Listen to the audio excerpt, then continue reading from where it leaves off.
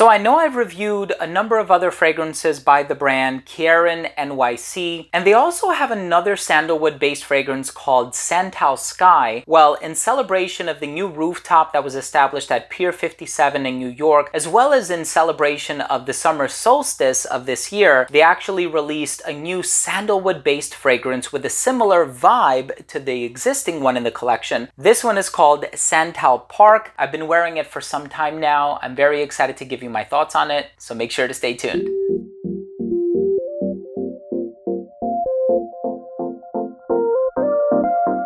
Now, before I begin today's video and I tell you all about Santal Park by Kierin Nyc, and I tell you what I get from this scent, the smell, the longevity, comparisons to other sandalwood-based fragrances, so on and so forth, I do want to start things off by mentioning that if you are a fan of fragrance-related content, please do consider supporting the channel by subscribing to it. Make sure to hit that bell icon so you could be notified whenever I do upload future videos to the channel. And of course, give this video a thumbs up if you take something of value from today's episode.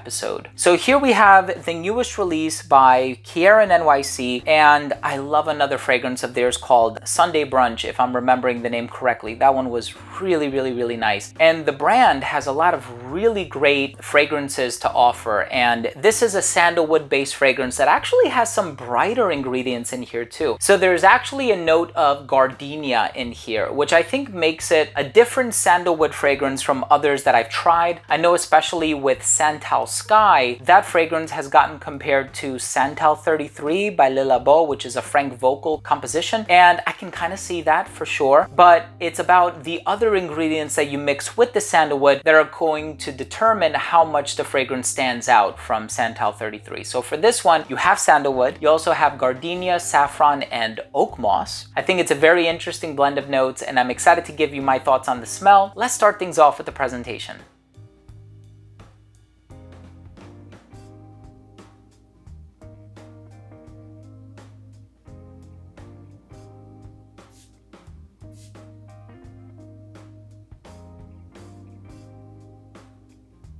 Now, right in the opening of this fragrance, you are definitely going to get that loud and proud sandalwood note. And it is a sandalwood that one would compare to Santal 33 or even Santal Sky. So I do think that, you know, this fragrance and Santal Sky are more like siblings as opposed to cousins. I don't think they're totally different. I think they have some mild differences, but they are definitely of a similar vibe, as is mentioned on the website. But you are going to get that sandalwood, and secondary to the sandalwood is the gardenia. Now, whenever you think of jasmine or gardenia, or perhaps even lily in the case of some fragrances, you imagine a clean, white, floral vibe that kind of runs through the heart of the fragrance. And that's what happens here. So it opens up with that sandalwood note, but you also sense this clean gardenia kind of floating wistfully in the background. And I think it's a really nice way to break apart that heaviness in the opening on account of the sandalwood, which brings forth with it a bit of density. And then you also have the oak moss that's residing in the dry down. And I gotta say, nothing about this fragrance is overly green. You know, a lot of us, when we think of oak moss, we think of polo green, right? We think of a lot of these late 70s, early 80s releases. You're not gonna get any of that here. And even in terms of the saffron, saffron usually conveys a leathery vibe, and I do get a touch of it here, but I don't think it's a whole lot. And so really the star of the show, just like its name that is plastered on the bottle, is the sandalwood, right? So you're gonna get a lot of sandalwood, but you're also gonna get a generous amount of gardenia, which I think is really nice. Now, my wife's favorite fragrance of all time, aside from Harajuku Lovers G,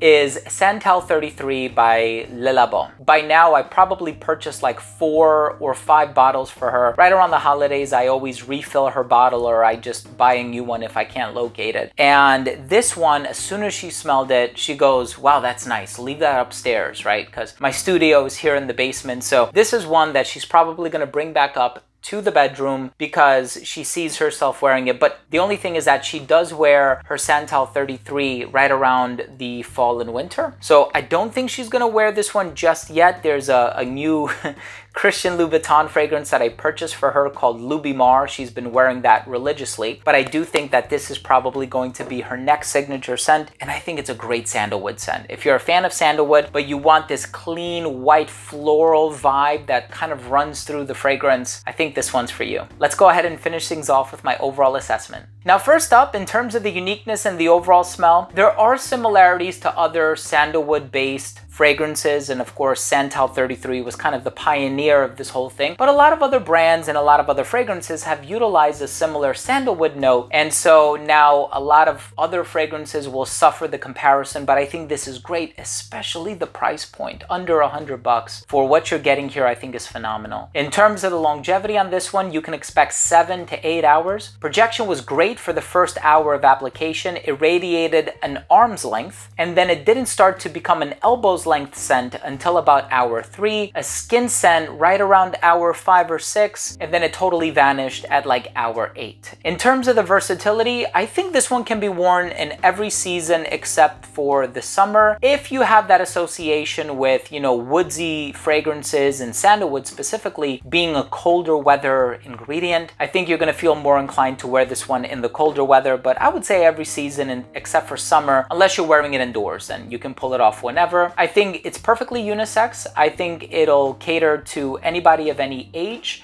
I think this one is a great formal occasion fragrance. They have a fig-based offering, which I think can be worn very casually, but this one I think is more of a formal scenario scent. And in terms of the presentation, I do like the graphic here on the front with the flower. I believe that's a gardenia. And so my final verdict is I think it's a wonderful, inexpensive, sandalwood-based fragrance with a heart of gardenia that opens up the fragrance and gives it this clean, white, floral personality that I think serves as a really nice contrast to the dense sandalwood. So there you have it, ladies and gentlemen. Thank you so much for tuning in. Thank you for joining me today. I hope you enjoyed my review of Santal Park by Kierin Nyc. If you did, please do consider supporting the channel by subscribing to it. Hit that bell icon so you could be notified whenever I do upload future videos to the channel. And of course, give this video a thumbs up if you enjoyed it, if you liked it, or if you learned something new today. Thanks again for watching. Love you guys. We'll see you tomorrow.